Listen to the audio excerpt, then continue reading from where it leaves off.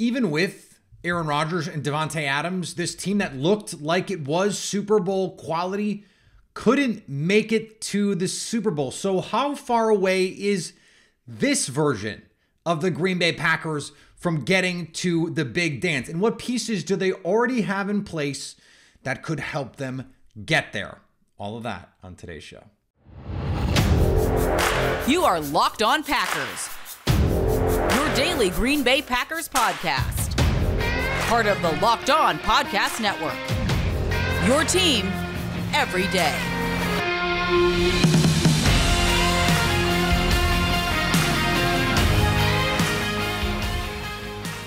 You are Locked On Packers, part of the Locked On Podcast Network, your team every day. I'm Peter Bukowski, and I cover the Packers for The Leap, a newsletter I would love for you to subscribe to. Follow me on Twitter, Peter_Bukowski. Follow the podcast on Twitter, Locked On Packers. Like us on Facebook. Subscribe to the podcast, iTunes, Spotify, Google Podcasts, wherever you find podcasts, you will find Locked On Packers, the #1 Packers podcast on the internet. And the show for fans who know what happened, they want to know why and how. Thanks to everyone who makes Locked On Packers their first listen every day. We hope you like starting your day with us as much as we like starting our day with you. Today's episode brought to you by our friends at LinkedIn. LinkedIn Jobs helps you find the qualified candidates you want to talk to faster.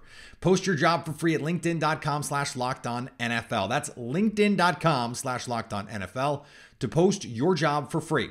Terms and conditions apply. So I was thinking about, well, a lot of things, but I was looking at this roster, and we've been talking about the roster compared to these other teams. And I'm like, this roster isn't that different from 2020, 2021, aside from Aaron Rodgers and Davante Adams. So aside from its two best players, it's not that different. I don't mean just in players, I mean in player quality. This roster is very underrated right now. I was looking at the ESPN, did a roster list. I think I mentioned this on another show. The Packers are behind the Bears, which is just freaking madness. It's Mike Clay, who I think is really good at the fantasy stuff, and Seth Walder, who I think is really good at the analytics stuff. And I just don't get it. I don't understand how they came to that conclusion. We're not going to go there. Nate Tice and Robert Mays for The Athletic went back through the Super Bowl teams going back to 2011, trying to find trends. What do these teams have in common? And they replaced some of the multi-time winners with the teams that they faced. So the Chiefs, they've won it a couple times. So let's look at the Eagles. The Patriots, they won it a bunch. Let's look at the Falcons. And a couple different trends emerged. They looked at the number of elite players on those teams. Daniel Jeremiah has a saying about what he thinks you need to have X number of playmakers on offense, X number of playmakers on defense. So they looked at elite players and really good players, basically blue chip players and red chip players, if we're just going to simplify it. And then they looked for trends. And what they found is the number of truly elite players is not the signifier. It's actually the collection of elite and really good players, the blue plus your red chip players. The trend was 7 to 8, which is, look, almost half of your starting lineup, right? You have 22 starters, I guess a third, a little more than a third. But 8 is a good number of players. Now, you don't need an elite quarterback necessarily, but what you need is a quarterback capable of playing at an extremely high level in the postseason. Joe Flacco, I'm sorry, not an elite quarterback. Eli Manning, not an elite quarterback. Peyton Manning, when he won in 2015 with the Broncos, not an elite quarterback. Russell Wilson, when they won the Super Bowl, at that point, was not an elite quarterback. Nick Foles, not an elite quarterback. But in almost every case, those guys got extremely, extremely hot. That Joe Flacco run is underrated to this day. He was unbelievable. Nick Foles was unbelievable in those 3 games or whatever it was. You need an offense that can get hot, a quarterback that can just take over. They also found offensive line continuity. You didn't need a bunch of great players, but no big holes. Okay? That's good. Easy enough. And then pass rush. These teams tended to have at least one guy who could either get hot or just was flat out a dominant player on the edge. And if you look across, a lot of these teams had guys who would get or average 5 pressures a game. Over 4 games, you get to 20 pressures. 3 games, 15, whatever, however many you play, if you get the bye, etc. So, this Packers team, do they have 7 or 8 really good players? Well, David Bakhtiari is an All-Pro. He was really good last year, understanding that some of these health questions are there. He is really, really good still. Jair Alexander is an All-Pro. We know, without question, he's a top 5 corner in the league. All-Pro. I know that I'm going to get some pushback on this, but Keyshawn Nixon was an All-Pro. And last year was essentially the only full-time, and he wasn't even full-time the whole season, but the only full-time return man who mattered. He swung multiple games for the Packers last year. And he's the kind of player that, if the 2021 team or the 2020 team had, they might have another Super Bowl ring. Aaron Rodgers might still be in the building, or he might be, out in Malibu chilling because he felt like he's done everything he needed to accomplish. He has nothing else to prove. And now he can just do ayahuasca at his leisure. But he's an elite return man. We don't know how he's a slot corner. He's an elite player. In one of the few guys at his spots that can actually swing games and impact winning. Devondre Campbell was an All-Pro in 2021. I got some pushback on the show yesterday. Okay, it's an outlier for him. He was a fine, average player most of the rest of his career. Okay, but he was awesome in 2021. Legitimately awesome in this system, on this team. And I think was fine last year, most of the year. Did not look quite as athletic and fast, and I don't think that's an age thing. He wasn't healthy. So, okay, that's 4 players already. Elton Jenkins has made a Pro Bowl, is a Pro Bowl player. We saw it at the end of last year when he was getting back to full strength. The last, I think it was 6-8 weeks, lockdown. Aaron Jones, Pro Bowl player. Really, really good. One of the most underrated players in the league. And then Rashawn Gary.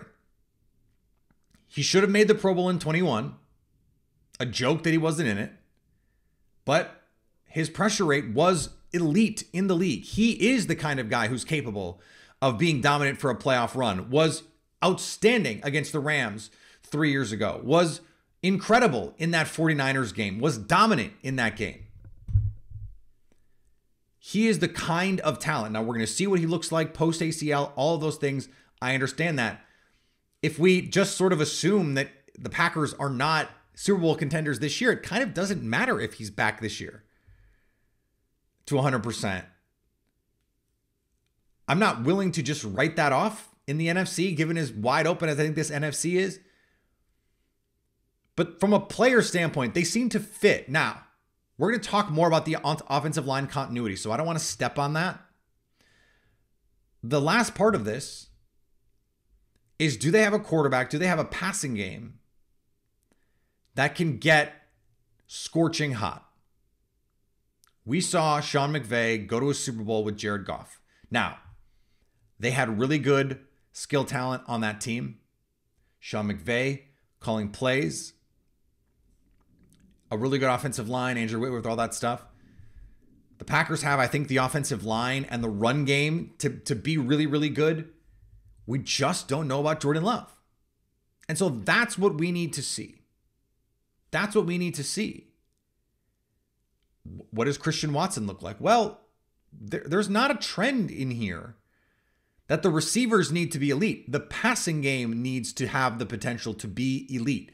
Tom Brady won multiple Super Bowls with meh pass catchers. Russell Wilson won a Super Bowl with pretty meh pass catchers. Not even the first one. The Peyton Manning one, where that was all defense. The 2014 one, there's no elite pass catcher there. The Eagles won without an elite pass catcher. Zach Ertz was really good that year, but they had 3 tight ends who were good. Alshon Jeffrey was their best receiver. Not a special player, especially at that point in his career. Was not what he had been in New York, in Chicago. So what we need to see is it from Jordan Love. And we don't need to see it first in the playoffs. Again, that's not part of this, because Jalen Hurts hadn't showed it in the playoffs until this team is absolutely cooking people. We hadn't seen it from Nick Foles until Nick Foles is throwing for 5,000 yards in the Super Bowl. I think the Packers are, from a roster construction standpoint, closer than people realize. They were closer last year than people realize. Now, they do not have the talent on their roster, or at least they don't have the quality of players yet on their roster of a team like San Francisco, a team like Dallas, a team like Philadelphia. I think that is the tier right now. That group, that's the only 3. Those are the only teams in the NFC who I feel like talent-wise are clearly ahead of Green Bay. Can this offense be combustible enough to make a run at a Super Bowl? That is what they have to prove. That is what we have to find out this season. And one of the things that could allow them to get there is the fact that this offensive line finally has some continuity. We're going to talk about that in just a second. Before we do, today's episode brought to you by our friends at LinkedIn. These days, every new potential hire can feel like a high-stakes wager for your small business. You want to be 100% certain that you have access to the best qualified candidates available. That's why you have to check out LinkedIn Jobs. LinkedIn Jobs helps you find the right people for your job faster and for free. Simple tools like screening questions make it easy to focus on the candidates with just the right skills and experience, so you can quickly prioritize who you'd like to interview and hire. It's why small businesses rate LinkedIn Jobs #1 in delivering hires versus leading competitors. You don't want to, have you ever searched for a job and gotten job alerts, and you get alerts for jobs that you're just like, I don't want this. Well, the hiring process can be the same thing. You can get sent candidates where you go, I don't want this. But that's why LinkedIn Jobs has the tools to make it easier for you. They help you find the qualified candidates you want to talk to faster. Post your job for free at linkedin.com/lockedonnfl. That's linkedin.com/lockedonnfl to post your job for free. Terms and conditions apply. And thanks to everyone who makes Locked On Packers their first listen every day. Everydayers, we're back on the show tomorrow. Happy 4th of July to everyone out there, but we will be coming back with you on the 5th for a lot more Packers content. Come hang with us. So, the offensive line. A couple things here. Everydayers will know that this is an important thing to me. Offensive line is a weak link system. It is about the worst player on your line, not the best. Go back to week 1 of last year. You got Jake Hansen starting. You got Royce Newman starting. It wouldn't matter if you had Jonathan Ogden, Larry Allen, and Dermontti Dawson on the left side. If the right side of your offensive line, if you're under 30, Google those names. If the right side of your offensive line looks like that, you're going to have a problem. Go back a couple years and think about what the offensive line looked like when they had David Bakhtiari and Corey Linsley. But then at right guard, you have no one. You're starting Justin McCray and Byron Bell and guys who were just not starting caliber players. Go back even further when you had to play Don Barclay at right tackle, and he's just getting eaten alive. One player can sink your group. It is about what you are as a group, and it is about continuity. And this is something I after I put out the episode about rosters, I got some pushback from Bear fans. Oh, go look at the Pro Football Focus numbers and this versus this player, this person, this. So no. That's actually not how this works. Go look at how the offensive line performs as a whole. And Green Bay's offensive line last year, for all of the craziness and all of the machinations it had to go through, for all the versions it had to be, they were an above average, not just an above average, a top offensive line. Now, Aaron Rodgers helps that, but Pro Football Focus, by the way, they have been as loud as anyone banging the drum that sacks are a quarterback stat, that you control that. Aaron Rodgers has always held the ball a little bit longer than a lot of other quarterbacks because he's trying to push the ball down the field. He's trying to create those big plays, and he has supreme confidence in himself to make those plays. More on Rodgers coming at the end of the show. But this offensive line, even with all those issues, performed at an elite level, a top 10 level in the league last year. They go into the season, David Bakhtiari is healthy, playing his position. Elton Jenkins is healthy, playing his position. Josh Myers is healthy, playing his position. And John Runyan Jr. is healthy, playing his position.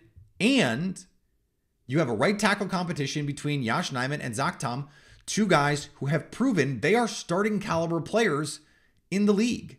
So whoever starts there, it's, by the way, someone who has already started there before.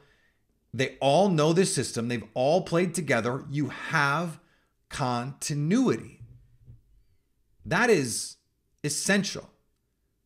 If you go back and look at the percentage of snaps played by the same groups, two of the top three teams whose offensive line played the most together, the Chiefs and the Eagles, and you go, okay, well, they were the most talented teams. Sure they were. But that Eagles offense did not look the same when Lane Johnson wasn't out there. We saw what the Chiefs, without Eric Fisher and Mitchell Schwartz in the Super Bowl against a really good team, looked like. We saw what the Bengals looked like when they did not have their offensive line out there. They had injuries too. Joe Burrow, man, he's an awesome player, but he loves to hold the ball. You need to protect him. Coming in with that continuity is so vital. Not because the Packers are going to make some Super Bowl run, but because it is essential in the evaluation process of Jordan Love that he gets a fair shot. You hear this all the time from Bears fans, the complaints, Justin Fields hasn't been put in a position to win. That offensive line was so terrible last year. And if you look at some of the underlying numbers, like, they weren't good, but it's not like they were all-time bad. Like, to justify the badness of the passing game, you'd have to go, okay, this is the worst offensive line we've ever seen with the worst group of skill players we've ever seen. And that's just not what happened. It's just not what happened. So I don't think we should be undervaluing for the Packers how important this continuity is, how important health is, and how important depth is. Whoever doesn't start at right tackle can play whenever David Bakhtiari can't, if he can't. And we already have seen Zach Tom. If you need to start at left guard, he can. You need to start at right guard, you can. He's learning the ropes at center. Royce Newman is someone who started a full season of snaps. Is that a preferred starter? No. And in fact, once the postseason came around, he was benched. But that's a really nice swing guard to have. You still have a top 100 pick in Shane Ryan. Or Sean Ryan. Shane Ryan is a golf writer. You have Rasheed Walker, who is a developmental player that I think has a lot of upside. A lot to like there. Caleb Jones, a developmental player with a lot of upside. This offensive line not only has continuity, it's really good. There's a lot of really good players with pedigree, with talent, with ability. And so if you're going to make the argument for why this can work this year for the Packers, one of the big ones offensively is this offensive line is really good. And for as good as they were last year, and they were really good last year overall, it's easy, in fact, not just not out of the question, it's easy to imagine them getting better this year because they come in healthy. Now they have to stay healthy, all those things, but that's where the depth comes in. And that's where what we saw last year, the ability to juggle all of that stuff. I've had some misgivings about Adam Stenavich and Matt LaFleur and some of the decisions that they made with the offensive line in these big moments in playoff games. I've talked about it. The 2021 decision I thought was bad. The 2020 decision I thought was bad in the postseason, to not let Elton Jenkins start at tackle, to not let Billy Turner start at right tackle and play Josh Nijman at left tackle against the 49ers. Those decisions were not my favorite. To open the season, to open the season with Royce Newman at right tackle and Jake Hansen at right guard instead of Zach Tom. I mean, dear God, what was happening there? Play Royce Newman at right guard, play Zach Tom at right tackle. I said this in the preseason. Royce Newman should not play over Zach Tom under any circumstances. Guess what? That was right. I don't know what they saw. I just don't. So that continuity, I think, sets this team up in the best position it can be in from that standpoint, to give Jordan Love what he needs so the Packers can, at the very least, get a good eval on him. And that's crucial. All right, we're going to finish up here in just a second. Before we do, thanks to everyone who makes Locked On Packers their first listen every day. Everydayers, go check out The Leap. We are doing a lot of fun stuff over there. We've started our roster kickoff series. So we're going through the whole roster, breaking down the players, guys who we think are going to make the roster, guys who are probably going to be left on the outside. Jason published his first piece there yesterday. We'll have another piece on Wednesday. We'll have another piece on Friday. Also, please go check out Locked On Sports today. It's all the biggest stories in sports. This is a great time to get in because we're going to get you up to date on the NBA, all the free agency, all the madness, Dame Lillard, all that good stuff. And we've got baseball season and the NFL this month. This month, the NFL is back. The NFL is back, baby. So we're going to get you caught up to everything going around the NFL on Locked On Sports today. Last thing. Warren Sharp of Sharp Football Stats had a stat that he tweeted out.